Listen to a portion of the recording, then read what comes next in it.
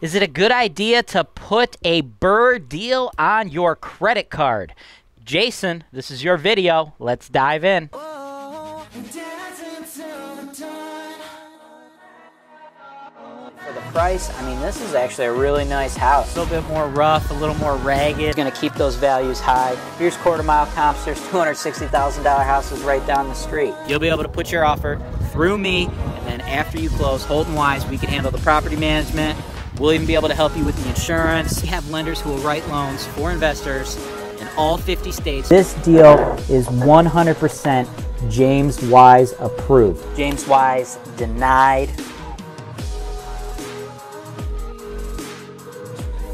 Hey, real estate investors, welcome to another episode of the MLS Search and Analysis Show here on Holton Wise TV. As always, I am your host, James Wise, and this show, folks, this is the show where I work with you guys one-on-one to help you guys invest in real estate in the Cleveland market. Sometimes I do due diligence on properties you've already found. Sometimes you tell me what your situation is, what your goals are, and then I go out and I find those properties for you that closest meet those needs, right? And my dude, Jason is living in the San Francisco Bay Area, and this is his first investment in real estate. Jason, what you want to do, you want to do a BRRRR deal. BRRRR is a B and 4 R's.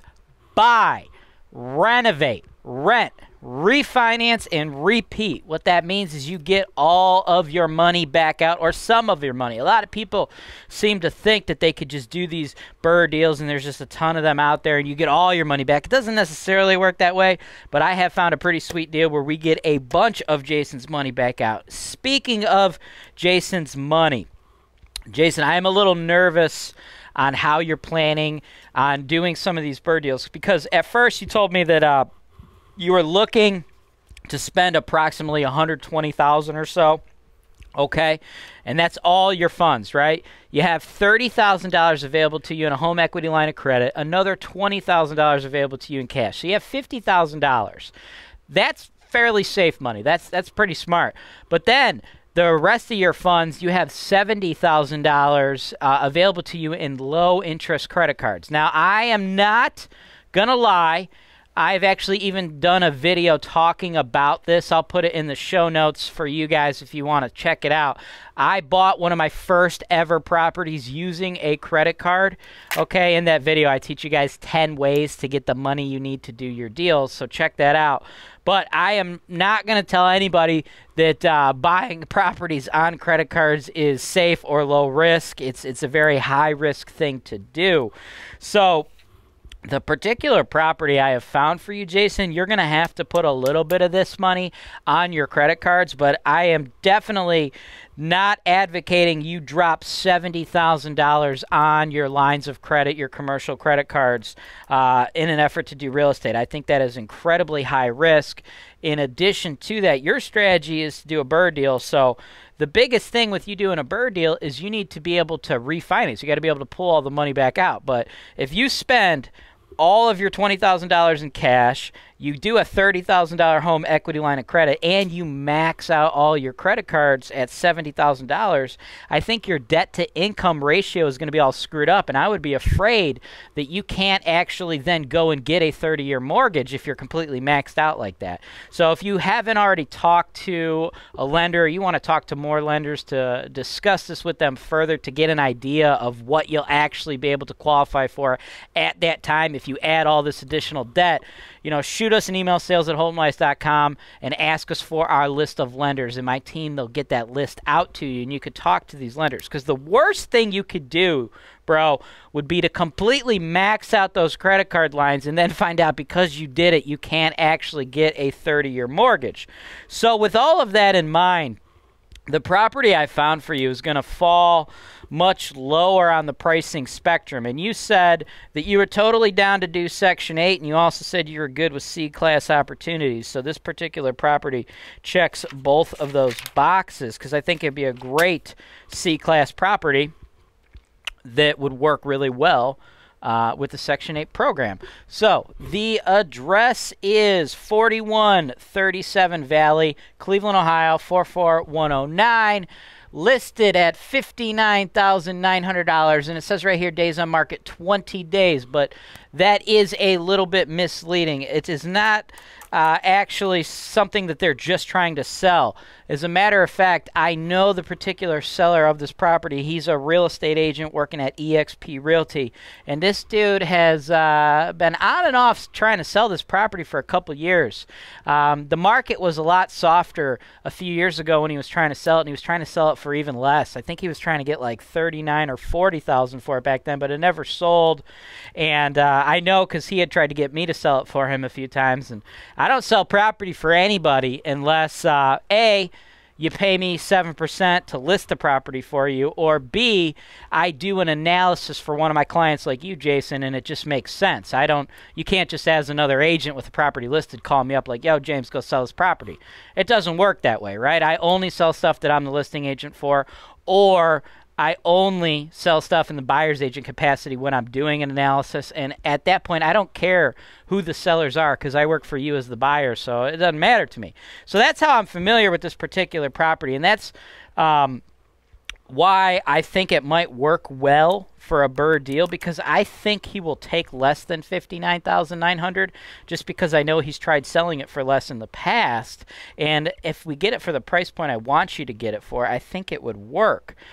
As you can see from the photos, it's not bad. It's, it's a pretty decent property. It's got a nice size. Like I said, it's a pretty solid C-class neighborhood. As far as, dealing with the neighborhood, I don't have any issues with this neighborhood. I like it. Yeah, we run into a little bit of riffraff, but it's nothing terrible. As you see here, right, we already have the hardwoods throughout the property, okay? Now, they're beat to all hell, so we're going to have to fix those up.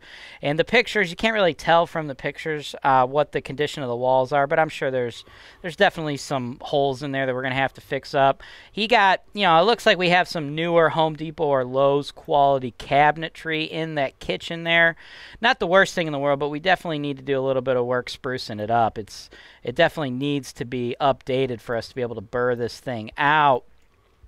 So what I would like to see us do is go into this particular property and just, totally renovate everything on the inside. I'm talking we buff those hardwoods, we paint all the walls a nice agreeable gray, we paint all the trim white. You take this bathroom, this bathroom is pretty gross looking. What we'd want to do is, reglaze this or put a nice one-piece insert, get rid of this nasty-looking 1985 mirror, light fixture. We'll probably improve this. This isn't horrible, but we'll want to replace this with something nicer. Maybe get some low-flow toilets in there so you can keep your water bills even lower. In addition to that, in his notes, he said that the roof is approximately 5 years old, so that is not something that you're going to need to worry about doing.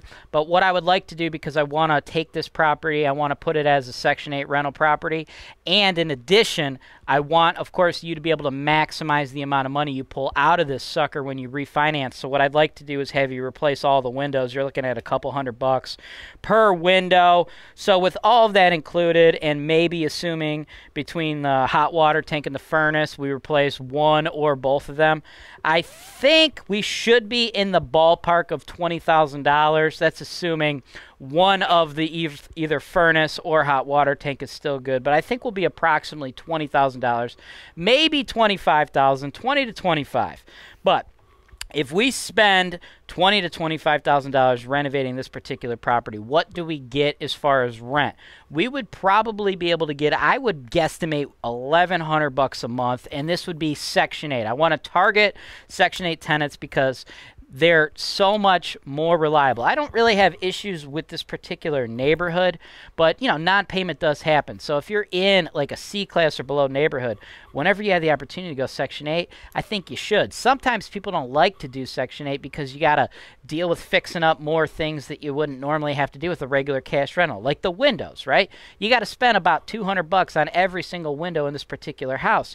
But in your situation, it makes a lot of sense because you're going to want to do that anyway, because you're trying to pick this thing up very low. You're trying to come in all cash from a motivated seller who's tried selling the thing on and off for several years. You just want to get in, grab it as is, and then boom, renovate it so we could then get the appraiser to come in with a nice new product and give you the highest possible appraisal. If we go ahead and we buy it cash and then we don't really do anything other than paint it, it's going to be really damn hard to get the bank's appraiser to justify a much higher appraised value. So if we could go to them and be like, look, we did all new windows, we did all new flooring, we did the walls, we did a furnace, we did this, we did that, it makes it a lot easier to get that higher appraised price.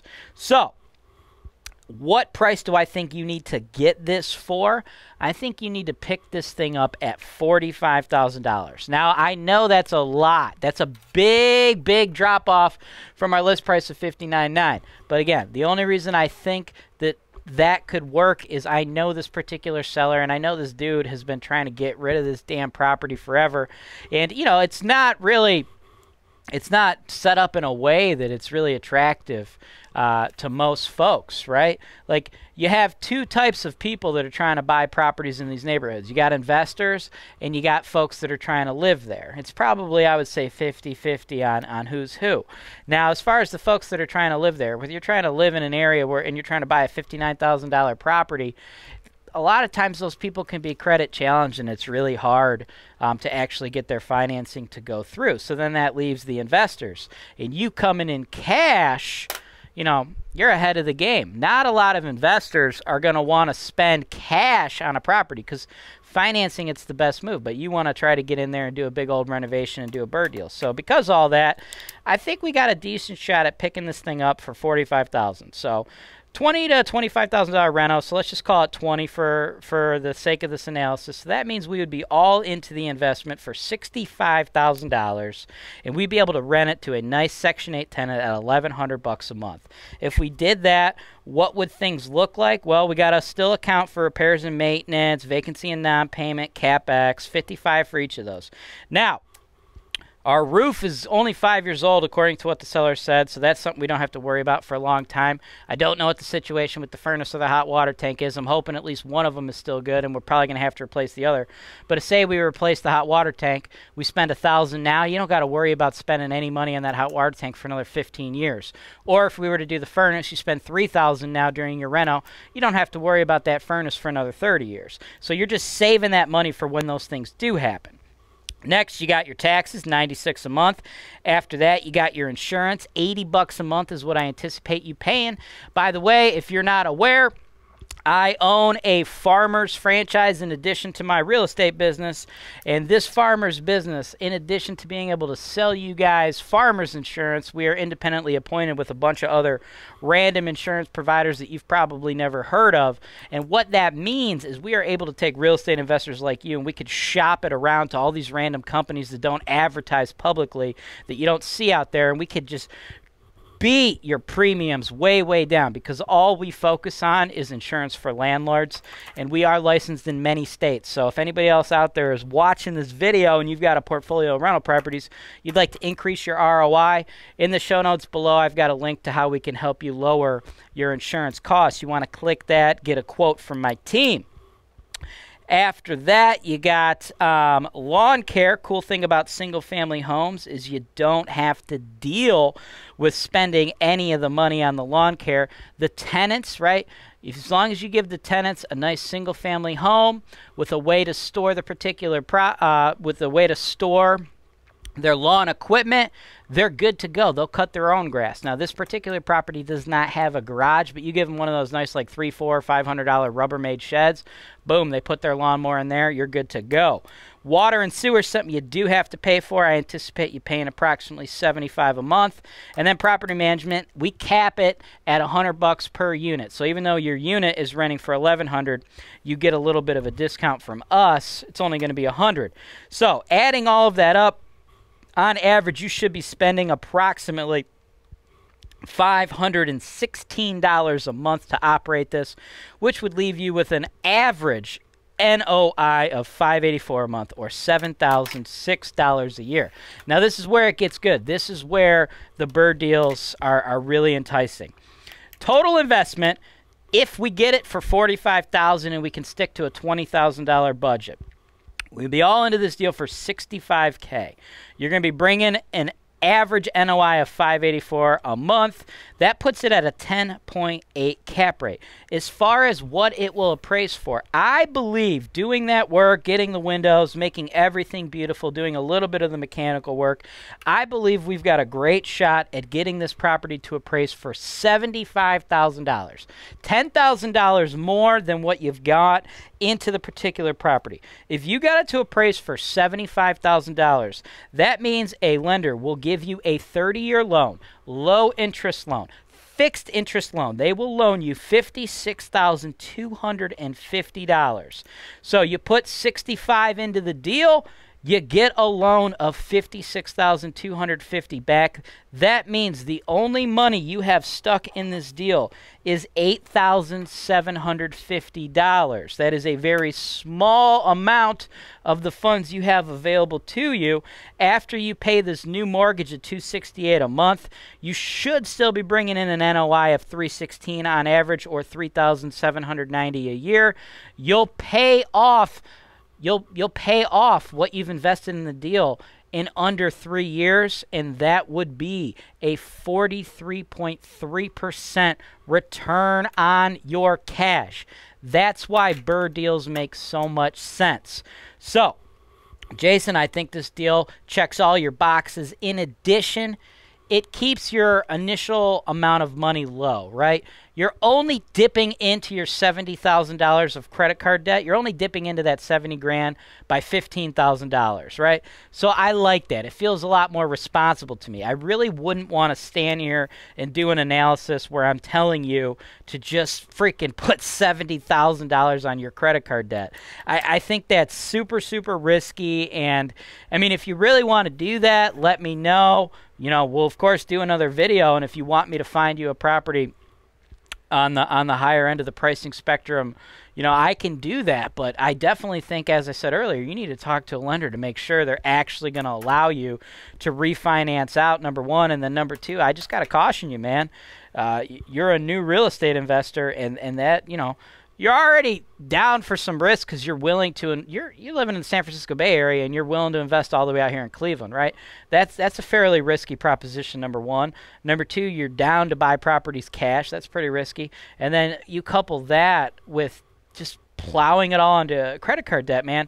I think that's super, super risky. Now, I've taken risks, and they've paid off. I've taken risks, and I got kicked in the teeth. It happens. So I just think as your real estate broker, it's my responsibility to let you know how risky that is, and I would caution you to lower the risk, get a property like this where we don't spend too much money, and then if all goes well, you know, maybe we'll increase the risk on the second deal or the third deal or the fourth deal, right? You could always, always, always go out there, jump into the arena, and take more risks, man. The risks, the deals, they're always going to be out there. I don't necessarily think you need to go from 0 to 60 immediately, but that's just me. Let us know how you want to handle it. If you want us to submit an offer to the seller, just send my team an email, sales@holtonwise.com. Let us know what bid you'd like to offer. And, of course, we'll be able to make your contract contingent on a third-party inspection. And we will, of course, be able to coordinate all that. And we'll be negotiating with that seller on your behalf, trying to beat that price all the way down to $45K. That's everything I've got for you today. As always, I'm James Wise with Holton Wise, and this is Real Estate Investing Made Easy.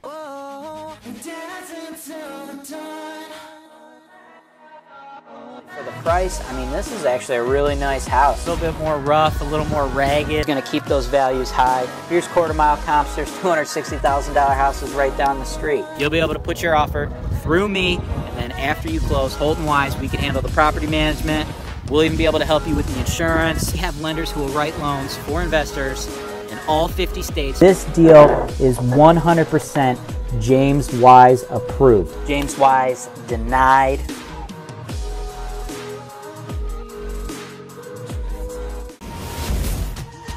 Based in Indianapolis, Indiana, FS Houses is the premier investment property brokerage.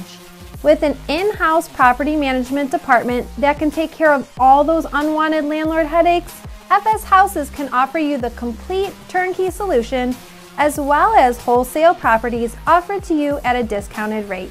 With a network of thousands of active investors, wholesalers, and brokers, FS Houses can help you sell your property for top dollar on the open market or in a hurry to motivated investors seeking distressed real estate. Visit fshouses.com or call 317-492-9025 for more information on the Indianapolis, Indiana real estate. Cleveland, Ohio is widely considered to be one of the top rental markets in the entire United States. This is because here in Cleveland, our housing prices are low and our rental prices and demand are high. At Holton Wise, we provide the complete turnkey solution for all real estate investors, whether they are local, out of state, or even abroad. As real estate brokers, we will provide you with agent representation to help you buy properties ranging from single-family homes to large apartment complexes. We even have referrals for lenders who can provide investment property loans to investors located in all 50 states, allowing you to capitalize on the use of leverage or other people's money. We have referrals to top-notch title companies so you know that all of your transactions are safe and secure, with every single property being delivered to you with clear title. Once you close on the property, we have an investor-focused insurance brokerage who can handle all your property insurance needs. This insurance brokerage handles auto, home, life, and business policies, but they specialize in working with policies for landlords. We also have full-service property management. We can handle all rental property advertisements, tenant placement, rent collection, evictions, maintenance, landscaping, construction, and repairs. In addition, Holton Wise also offers digital media and education. One day, when you are ready to sell your investment, Holton Wise, as the #1 seller of investment properties in the greater Cleveland area, can market your property in a video just like this one to our worldwide base of investors who are looking to capitalize on the high cash flow opportunities in the Cleveland, Ohio market.